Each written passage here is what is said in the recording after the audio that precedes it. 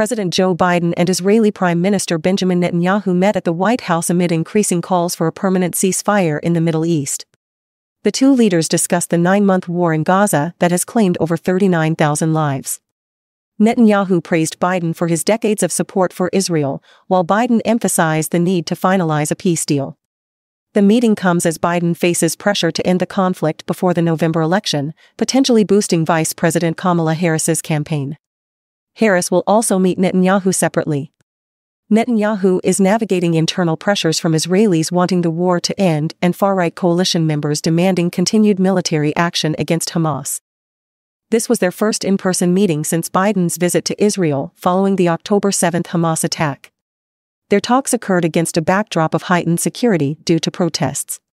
Netanyahu, who criticized pro-Palestinian protesters in the U.S., also plans to meet former President Trump.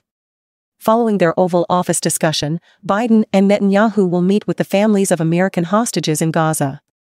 Netanyahu's fiery defense of Israel's actions and Biden's calls for reducing civilian casualties highlight the complex dynamics at play.